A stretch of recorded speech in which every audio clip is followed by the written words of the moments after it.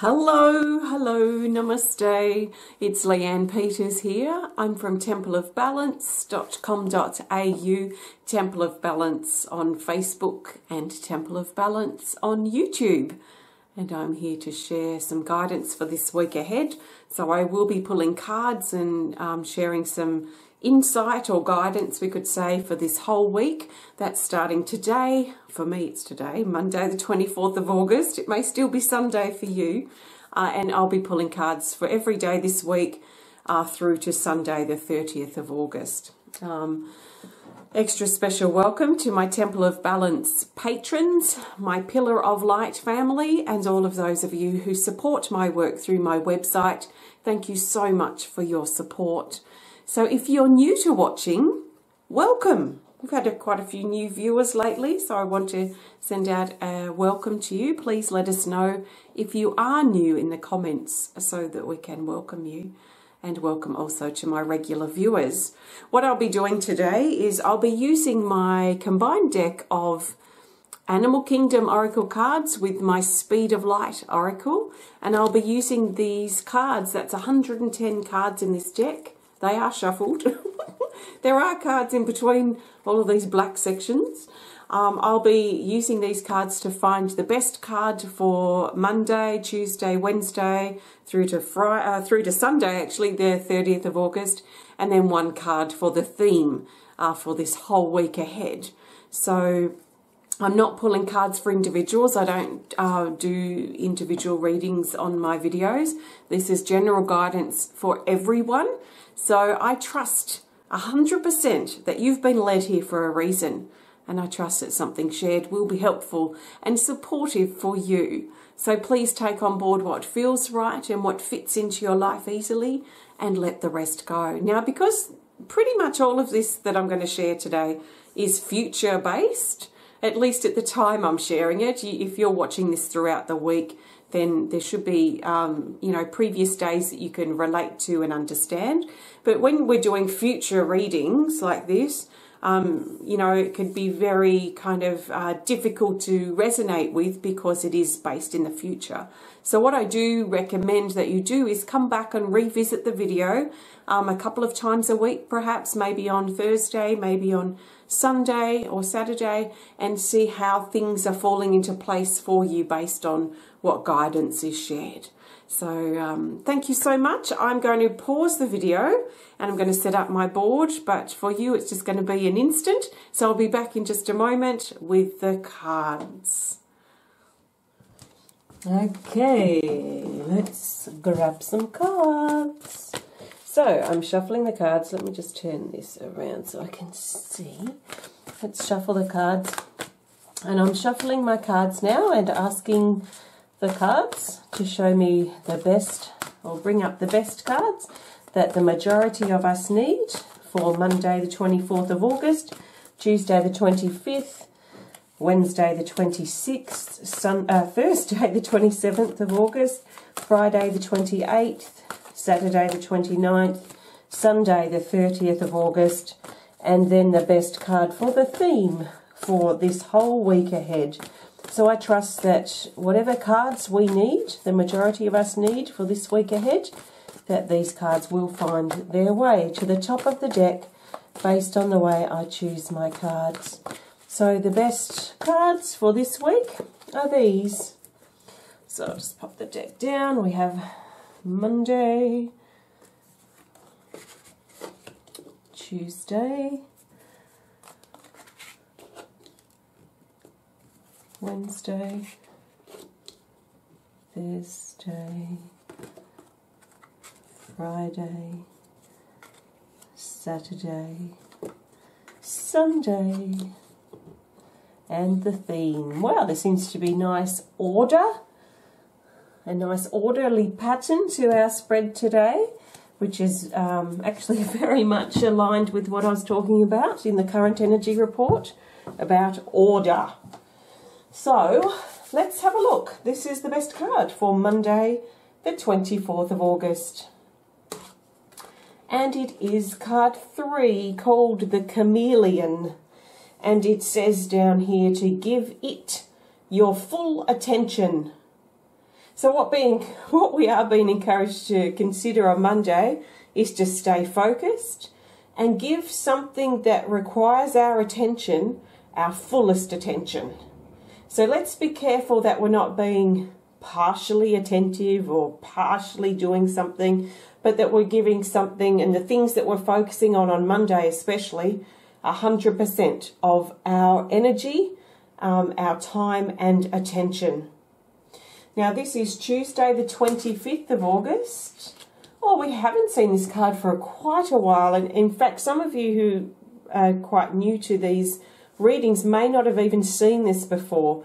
It's card 25 called Pause, and it says hold, time, transition, suspension and limbo. This suggests that on Tuesday we might feel that we're in a bit of a holding pattern.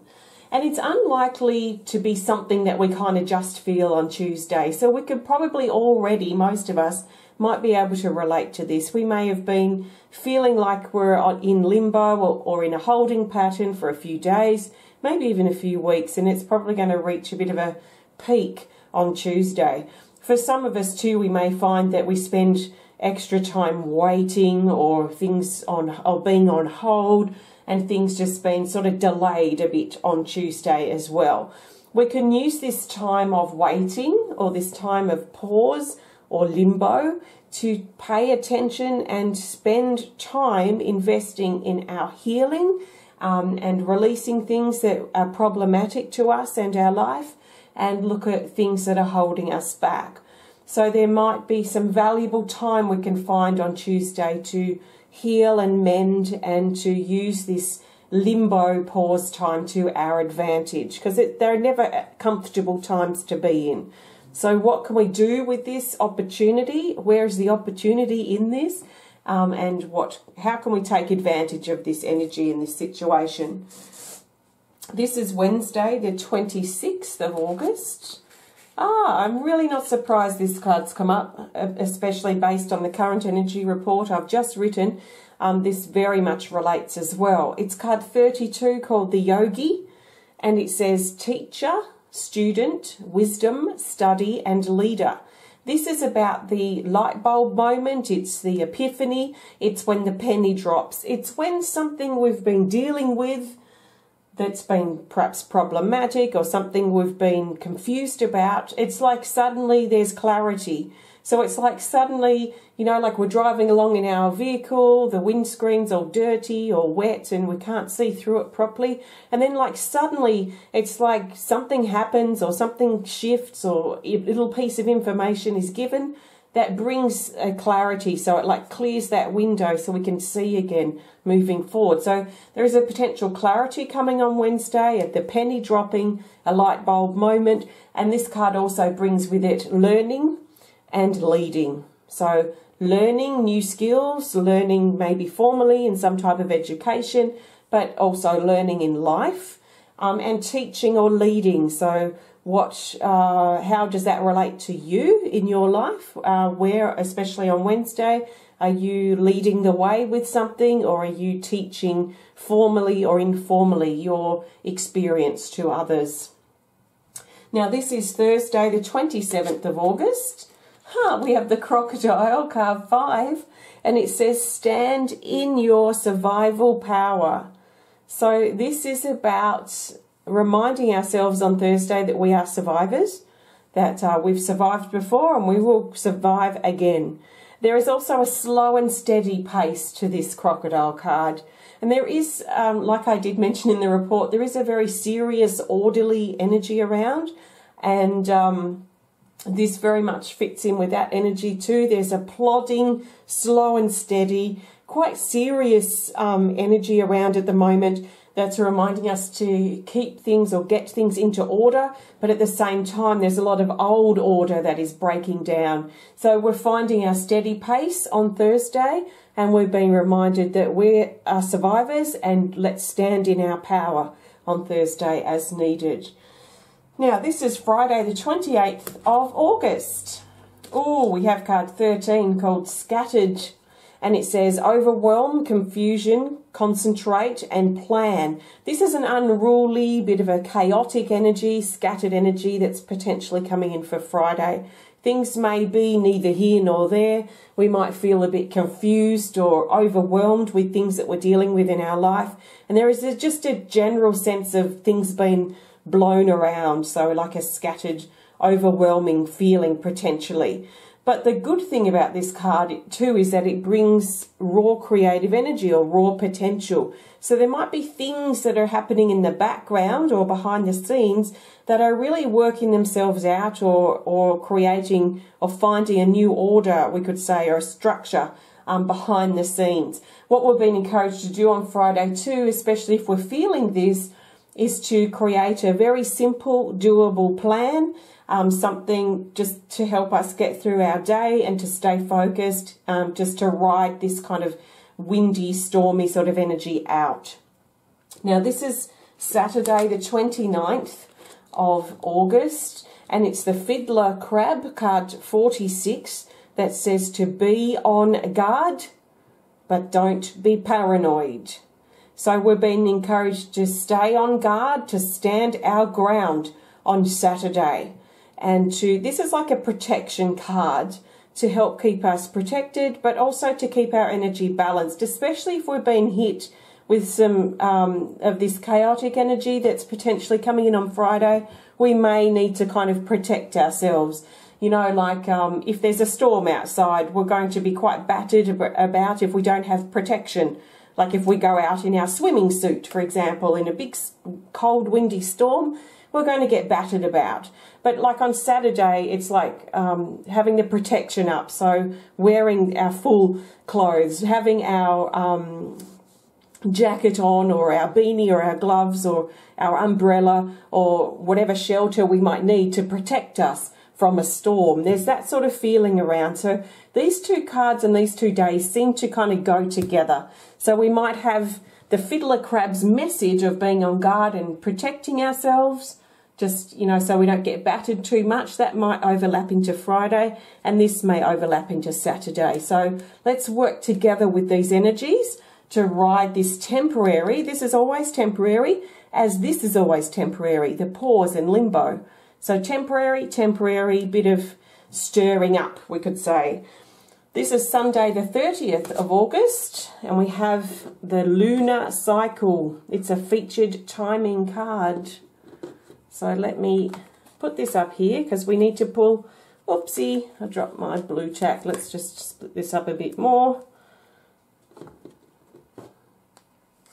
Okay, so this card has further instructions here, which say to take the second card from the top of the deck. So I'm going to go down to the second card. I'm definitely not surprised the gorilla's come up either. So the gorilla has come up for Saturday with the lunar cycle. It's very interesting, very interesting. This is strong energy around at the moment too. So the lunar cycle, let's talk about these separately and then we'll look at their relationship together. They've come up together for a reason. The lunar cycle talks about 1 month, so one lunar cycle. I actually think there might be a full moon coming up. This is for Sunday, the 30th of August. There would be a full moon around this time. I don't know exactly when, but will probably be within 3 days, I think, after this. So this is highlighting the period from one full moon to the next full moon, that this 1 month period is going to be really important for us to follow this advice. And this advice is to do the right thing. It's card 9, the gorilla. Do the right thing. He is stern, he is serious, he is stubborn, and he means business. He has a serious energy to him, and the energy is so serious at the moment, at least when I'm recording this, and it probably is going to continue throughout the week. So there's something serious about this energy on Sunday that we're being encouraged to really consider doing what is right. Now, sometimes doing what is right means that we do what is right for the situation or right for others, even if it's something that we don't particularly want to do, but we know that we have to do what's right, what's fair, and what's just. There may also be an element to this card where we need to stand our ground and stand up for what we feel is right. So there's a strong sense here of common sense as well as integrity that's coming up with this card. So this is very much about truth. So this might be applied specifically for Sunday, but it's going to probably be in effect for about a 1 month cycle. Now this card is our theme card for this whole week ahead. It's going to help bring these days together and help us see the bigger picture for this week. So what we can already see from the theme is there is a lot of temporary energy moving in, which shows maybe a bit of disruption, a bit of uncomfortableness, a bit of confrontation that's going to test our comfortable zone potentially this week. We've been encouraged to stay focused, to move through our limbo time, to pay attention to light bulb moments that will give us insight into situations in our life. Keep finding our slow and steady pace. There may be a bit of scattered, confronting energy, overwhelming energy coming up around early weekend, but we've been encouraged to stay on guard and make sure that we do what is right in a situation that we're dealing with at the moment. And we will know what the right thing to do is. So let's be serious and really sit in that. I mean, this gorilla card, he's like a mountain or a big, big solid rock. He is fixed and he is serious. So there's something strong about that coming in for Sunday. So the theme card here will bring these days together. Oh, we have another featured card. Interesting. We've got the Shaman. So let's see. It has further instructions here, which say to fan out the deck and choose a card. So let's grab the rest of the deck, fan it out, and I'm not going to think about it. I'm just going to let my fingers do the walking. And we've got purification for this week for the theme. Can you see that there? Not quite. Let me just move these up just a wee bit.